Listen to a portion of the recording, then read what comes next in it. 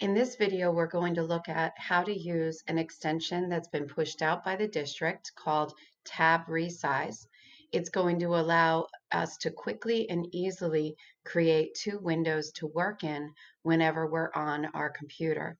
This will be great for the students too because, as I said, quick, easy. So right now I'm going to show you that this whole thing is called a window. And inside the window are tabs. So the first tab that I have opened is my Meet. And here I am getting ready for a lesson right now. In the second tab, I have a great website called whiteboard.fi. And this allows you to instantly create interactive whiteboards that you can see stream right to your screen. So this URL right here is going to be copied and pasted in the chat window during my meet with the students. And when they click on that link, their screen is going to look just like mine. Meet in one tab and whiteboard.fi in the second tab. The problem is we need to be able to see both of these things without going back and forth. So the way we do it is we go back to the tab that we want to open up.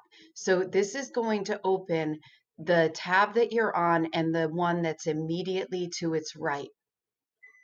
We're going to come over to our extension bar, and there should be one there that is a blue square with a white arrow inside. When you click it the first time, it's going to have a message that you click and it says, I understand. And after that, it says, let's go. It's just kind of a little message for you to read through. Now, my favorite one to use is the 1x2. I call it the side by side. So all I do, watch the magic happen. Bam, that's it. So now if you can imagine, I'm in grid view as the teacher, and I see all 20, 25 of my students. On this side, I'm able to use a whiteboard that can be pushed out to my students, and as they're typing and writing on their whiteboard, all of their whiteboards appear here. This window, of course, could be anything you choose to share with your class. And when I am presenting something to my class, of course, just as a reminder, I'm going to go to present now, and let's pretend I want to show them a YouTube video. So I would cue that up, and I'm going to say that I'm going to go to, I don't know, a classroom tour just for fun.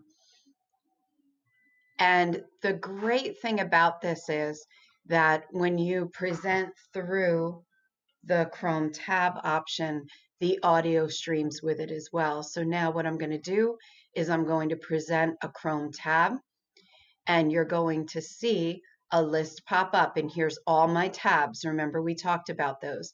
There's Meet, there's Whiteboard, and there's YouTube. So I'm going to just click share, and it's already telling me I'm sharing my audio. And now on their screen, my students will see this video nice and big on their screen. If I want to change the tabs, instead of hitting stop, here's a little trick. Go to the tab that you want to share. So I'm going to click back to the whiteboards, and I'm going to say, okay, let's take a look at those whiteboards. And a button appears that says share this tab instead. This is part of the update with sharing Chrome tabs. And now my students would be seeing my whiteboard on their screen. And it's going to be the game changer in the virtual instruction. This dual screen and helping our students use the tab resize, that's going to take us to the next step in true online virtual instruction.